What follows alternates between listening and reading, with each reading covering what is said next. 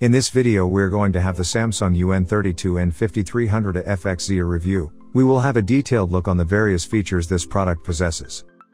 This video will help you decide whether this television is perfect for your needs. We provided a link on the description to give you the best prices on the market right now. The Samsung N5300 is a basic 1080p IPS LED TV with decent picture quality. It does not have a high native contrast ratio and thus dark room performance is not good. The TV supports HDR, but it cannot get bright enough to deliver the creator's intent, and thus, you will not benefit much from using it in that mode.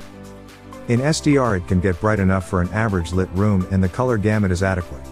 The image remains accurate at large angles off-center, and this is great if you watch TV while you move around the room. The input lag is decent but not good enough for most serious gamers. The design of the N5300 is decent. The TV is made out of a combination of plastic and metal.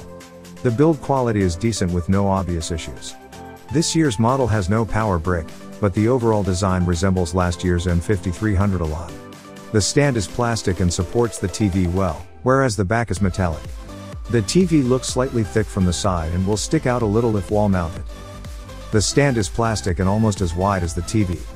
It supports the TV well and there is almost no wobble if the TV is gently knocked.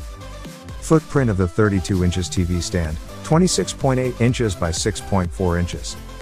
The back of the TV is plain and made out of metal. The electronics compartment is located at the center of the back. If the TV is VESA mounted, some inputs might be hard to reach. There is no cable management on this TV. The borders are plastic and have average thickness. The TV looks thick when you look at it from the side. If you decide to wall mount it, it will protrude a little. The build quality is decent.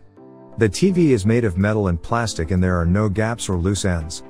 It is very basic, but you should have no issues with the build quality. Disappointing native contrast ratio for the N5300. Blacks in a dark room look more like gray and this diminishes the picture quality. Although low contrast ratios are expected in IPS TVs, this result is a little worse than last year's model M5300. The N5300 has decent brightness, better than last year's M5300. It can get bright enough for an average lit room, but it cannot fight the glare of a bright room.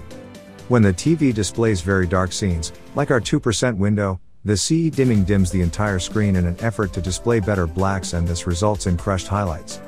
In less dark scenes, like most normal content, the brightness levels remain relatively constant.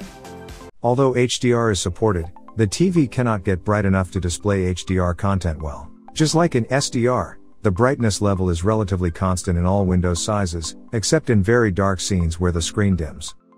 The out-of-the-box color accuracy is mediocre. The most accurate picture mode was movie. The white balance DA and the color DA are above our threshold of 3, and thus we expect that most people will notice the inaccuracies. The color temperature is a little warm, and although the average gamma is close to the 2.2 target, it does not follow the target curve, so some scenes are too dim while others are brighter. The color volume coverage is limited by the low contrast ratio and the limited color gamut. Unfortunately, this TV cannot display rich and saturated colors.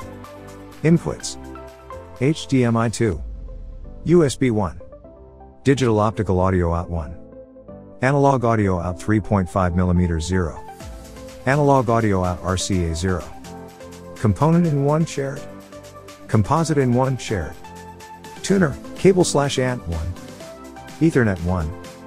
Unlike last year's model M5300, this N5300 does not support DTS pass-through. The TV is capable of playing a UHD HDR movie in 1080p at 24 HDR. The interface is easy to use and intuitive for most new users.